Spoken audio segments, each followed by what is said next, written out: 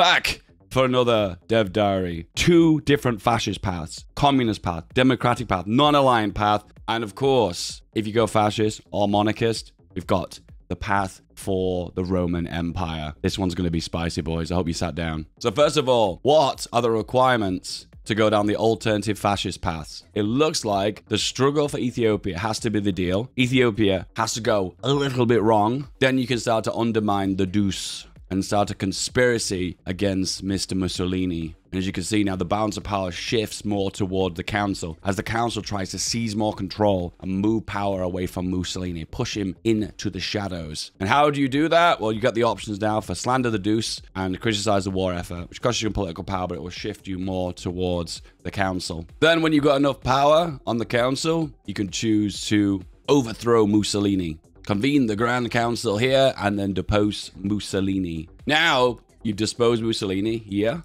and now you've got the option to either go for Dino or Italio. Am I saying this right? And these are your alternative fascist leaders. One has more emphasis towards the military. I believe it's Italio on the left here. And Dino has a more focus on either working with the British or the French to proclaim the Italian Empire and focusing more on internal stability within Italy. The transfer of power is never smooth. So what you'll have to do when you become the new deuce is consolidate your power. You can purge other party members, get rid of the old generals that supported Mussolini, finally decide what to do with Mussolini, full stop. So purge the generals, purge the advisors, spare them all, or purge them all. As you can see, this gives you more power towards the deuce in this case. It says Mussolini here, but it'll be depends on whoever is the ruler of the fascist party in Italy. And then if you decide what to do with Mussolini, let him stand trial, execute him, or assassinate him. Once again, even though it says here, execute Mussolini, it gains your power towards Mussolini. The power of Mussolini continues on after his death. No, seriously, that's not up to date. It depends on who is the leader of the fascist party. So here's an opportunity to go for Divino Deuce, which I guess builds a cult of personality around the leader, offering some juicy bonuses here. Daily command power, offering division organization plus 5%, extra recruitable population, and of course consolidating power over the current leader of Italy. Alternatively, you can go for greater purpose, which gives you different bonuses in a different direction. Is it all about you, the leader, or is it great for the greater power of fascism in Europe? Well, we'll see. So here's one of the alternative deuces. I feel they need to say douche, but it's not deuce. The deuce, which gives political power, fascism support, and air research speed. So he focuses. So he's a focus more on military, this guy. Aviation hero. And as you can see, he does focus on the army, the air force. Lots of combined arms, land, and air warfare. Going to be interested to see what these bonuses are. Absolutely massive discounts for your doctrines here. This gives you really the ability to rush doctrines. Specifically trying to like fight and grind XP in Ethiopia. And then also get these discounts as well. That's going to really stack. The old part of Balbo's second unique path starts with the fourth shore, which was the kind of a nickname for Libya in Italy at the time. The path is also the only way to get further resources in Tripoli in the form of oil and steel. That's useful. The riches were discovered in Libya during the war, but never developed or prospected until later. So more oil in Tripoli or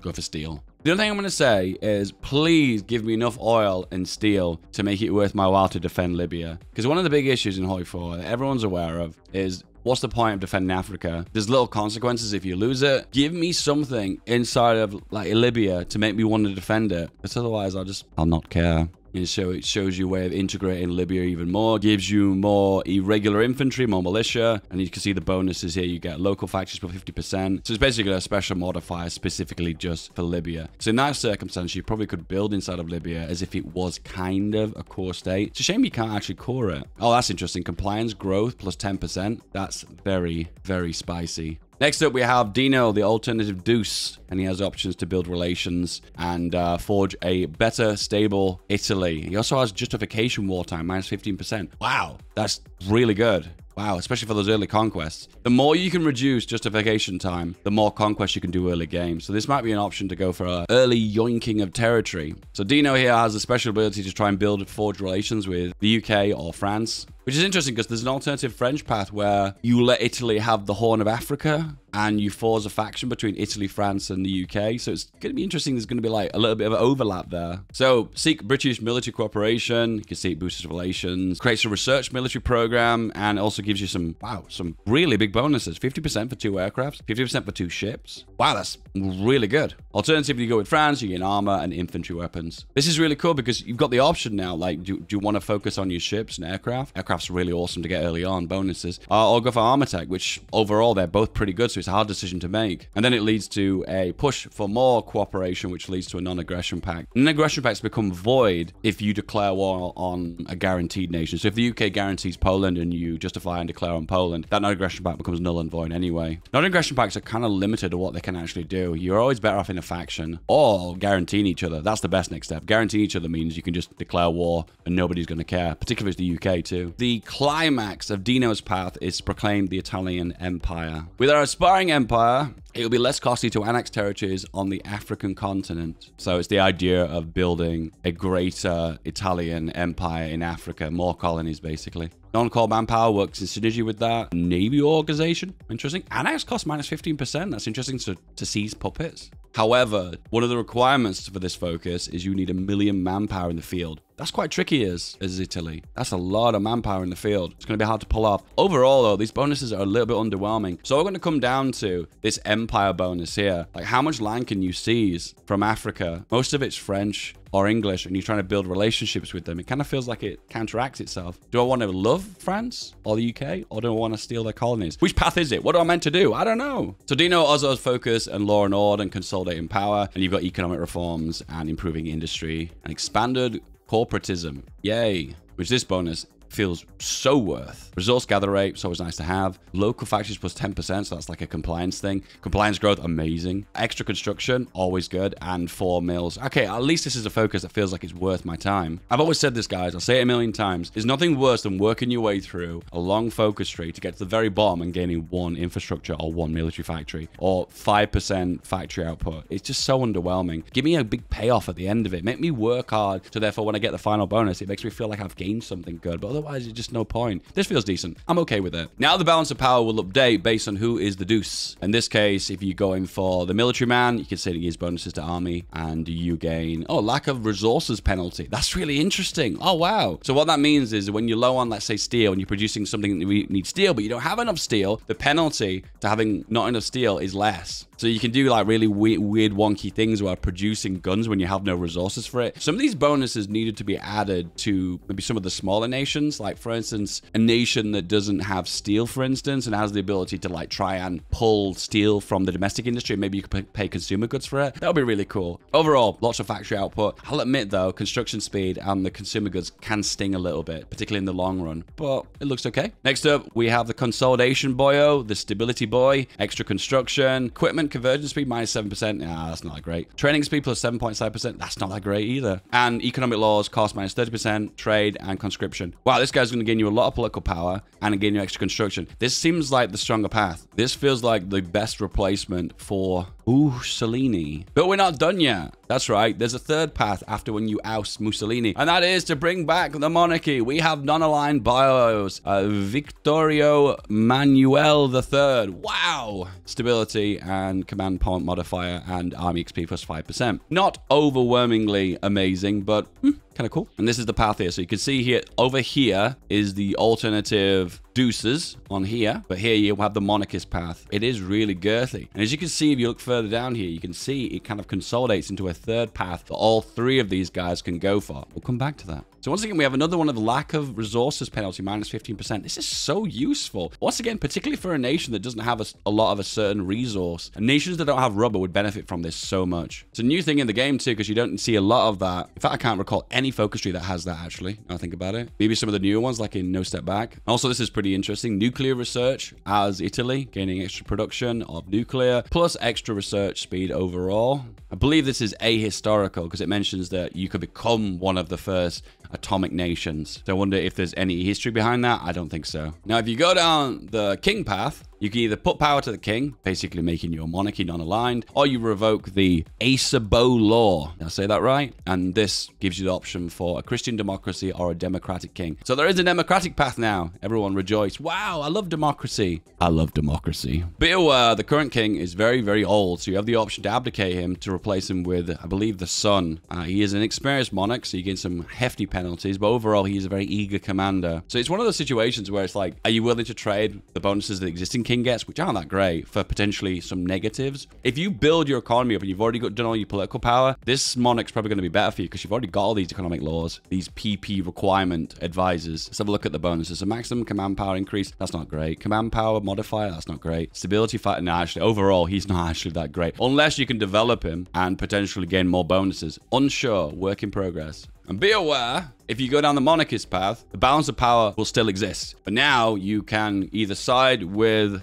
the king or the papal states. Balance of power by the papal influence, which is going to be really interesting to see what the bonuses are. This just gives nothing away. Democracy, the worst form of govern, apart from all the others that have already been tried. Christian democracy. Nothing here really stands out. Usually monarchist path usually give lots of political power and maybe sometimes give construction bonuses usually. I pray, I put my hands together and say, please, Paradox, please buff democracies. Democracies need to do more, please. Maybe one day we'll see it. Who knows? So overall, the very bottom of the focus tree, the very bottom, if you've gone down the two alternative deuce paths, or if you've gone down the king path, you have the option for Mare Nostrum, which is the Roman Empire restoration. Doesn't give much away about what this includes, but this is very interesting. South American alliances, Iberian protection. That's really interesting. What's surprising, though, is it doesn't make a mention of Mussolini. Will he be able to go down this path? It doesn't make it clear. It doesn't look like it from that focus tree we saw up above, so I don't know. But then we have Mussolini here. Augustus Mussolini, amazing. Look at this. Restored Roman Empire. Amazing. Oh, no, it is available. So it's available for Mussolini, Balbo, Grandi, as well as the monarchist path. So, oh, wow, it connects everything up at the bottom. This reminds me of the China focus tree. At the very bottom, where you have the option to kind of like unify China. Gives you lots of justifications for war to unify all the Chinese warlords, for instance. It feels like one of those, like, oh, that's your reward for going through the full focus tree. You're going to get some spicy options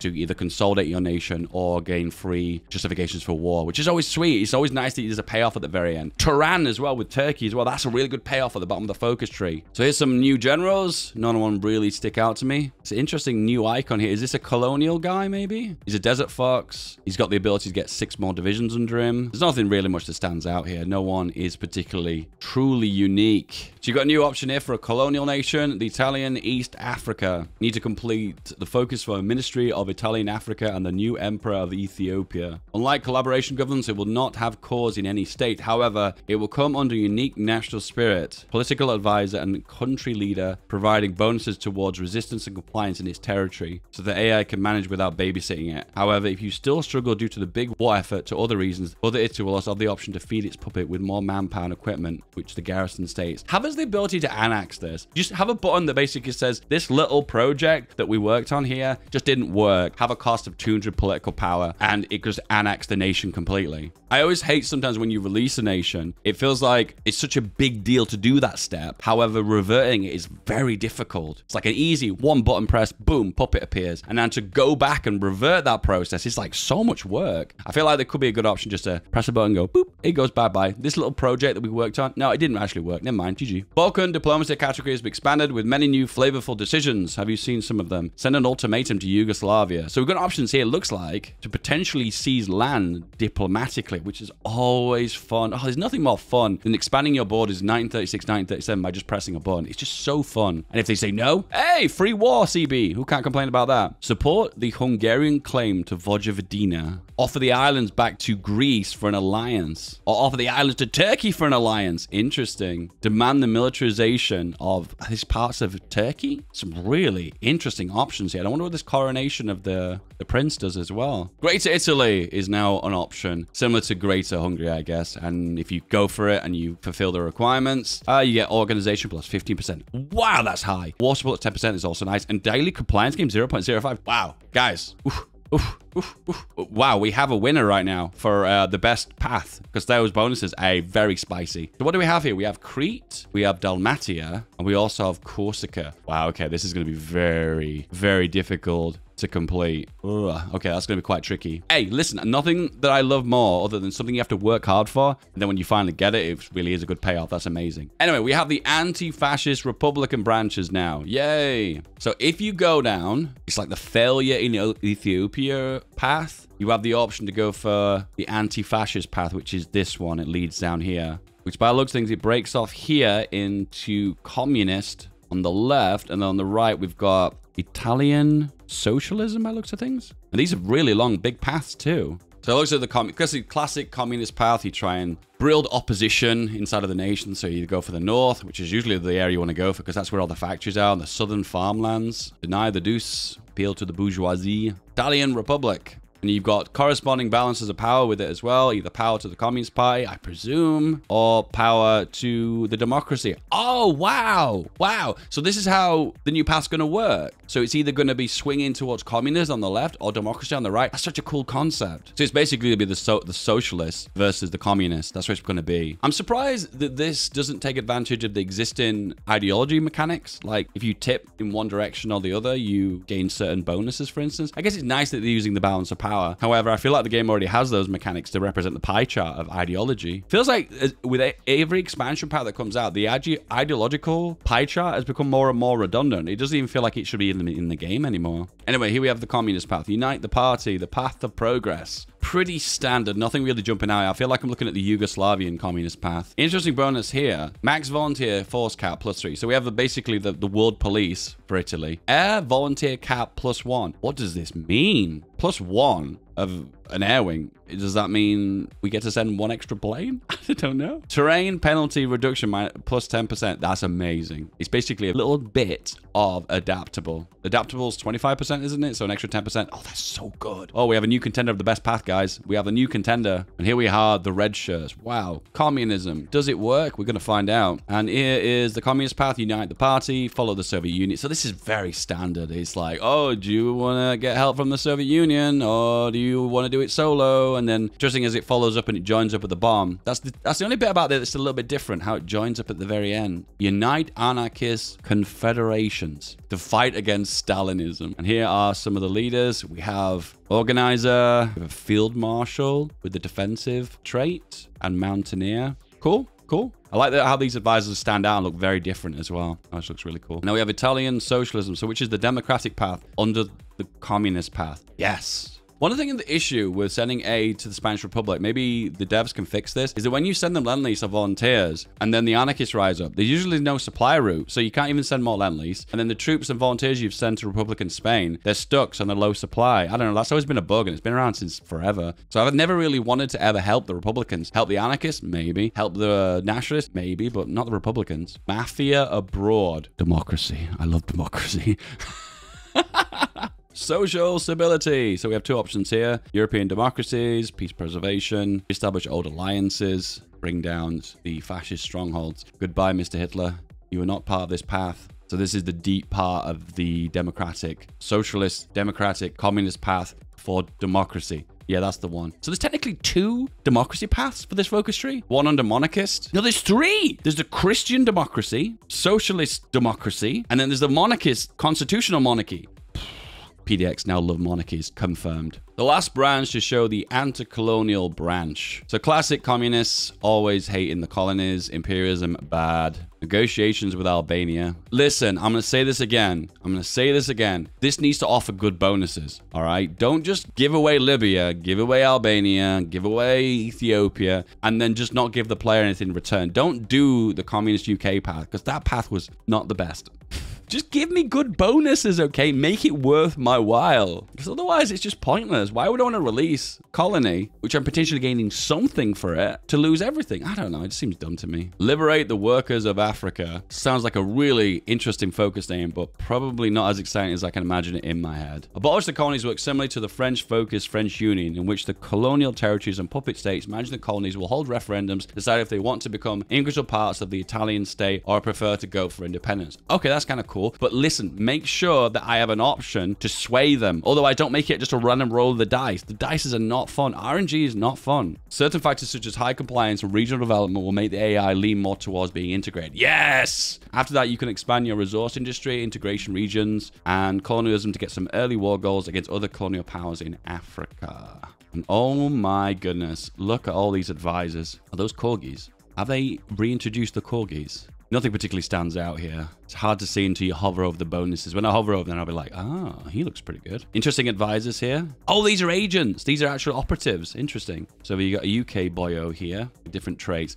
This is something about agencies that just needs to be more exciting. I can't look at agents and be excited because most of the time, most of the operations aren't very good. Especially if you're playing democracy and you don't have the option to form a collaboration state, which is the best operation in the game. Once again, operations, oh man, they so need a buff. They so need a buff. Last but not least, a small tease of more 3D models on the works. We have Horsey Boy with red hat, Camel Boy with red hat. We have T-posing with African-themed attire. Amazing, guys. Amazing. Next Dev Diary will be about the alternative paths for Switzerland, which is going to be super exciting because Switzerland is like the most unknown nation in the game. I don't know the history of it is Switzerland, so it's going to be exciting to see. Guys, if you enjoyed this, don't forget to like and subscribe, and I'll see you in the comments. Anything you're particularly excited about? What path are you going to go down? Please comment below. Say, I'm going to go down the Christian democracy path for reasons. Guys, I'll see you soon. Bye-bye. You think this video was good? Well, this one is the final form. Click it.